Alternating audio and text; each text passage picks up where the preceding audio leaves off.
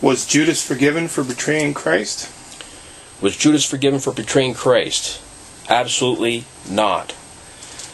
He is referred to in the Scriptures as the son of perdition. He is referred to as Satan himself in the Scripture. And he did not try to make amends on a proper footing.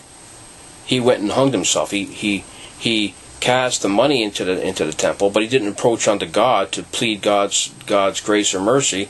He took it upon himself to act upon his own remorse, if you will. But remorse is not the same thing as repentance.